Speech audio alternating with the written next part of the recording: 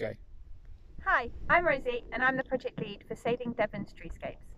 Saving Devon's Treescapes is a new initiative led by Devon Wildlife Trust on behalf of the Devon Ash Dieback Resilience Forum. It's a partnership project supported by the National Lottery Heritage Fund as well as other funders. Devon's treescapes are stunning and crucial habitats for so much of our wildlife, but they've been in decline for many decades and are now facing a new threat from ash dieback.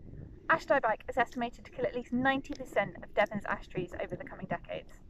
So Saving Devon's Treescapes is here to provide hope and action in the face of these alarming changes. We believe that communities and individuals hold the key to enhancing and protecting Devon's treescapes. Ash dieback will affect everyone, but everyone can be part of the solution. So over the next 5 years, Saving Devon's Treescapes aims to plant 250,000 trees outside of woodlands across Devon. We'll be working with businesses, schools, landowners, farmers and communities to make this happen. We believe that everyone has a part to play in saving Devon's treescapes.